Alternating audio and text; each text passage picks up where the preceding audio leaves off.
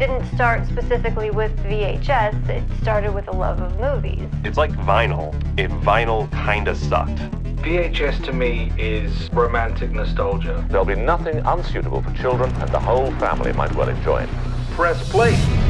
There's nothing like the tape going into that machine, seeing the wheels, the spools go, and the analog magic happen. No one forgets the first time they watch Candyman. No one forgets the first time they watch Michael Myers. And having that ability to hold it in my hands and flip it over and see all of the images from Jason Goes to Hell, Silence of the Lambs. The covers of Spookies, The Evil Dead, these were all made by this one artist from the UK named Graham Humphreys.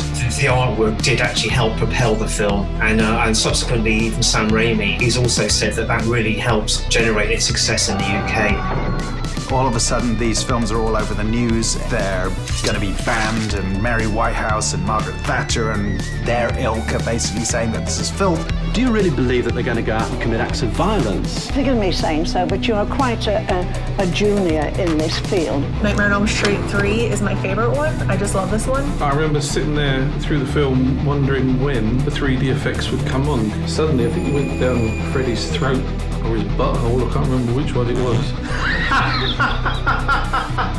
Tengo una afición enorme, sobre todo por este tipo de vídeos, porque a mí me gusta mucho sudar el culo.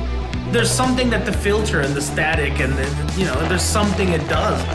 If a movie can be shot on VHS with the onboard mic, just sound like shit, and then you put that out and it's still good because the script is just that good, that's a fucking achievement. You've written a fucking great script. VHS is back. It's never going to go away. These things are made to last. From Strangelove, join the cult. The cult of VHS. Hey, where are you going? It's the cult of VHS. Coming soon to videocassette.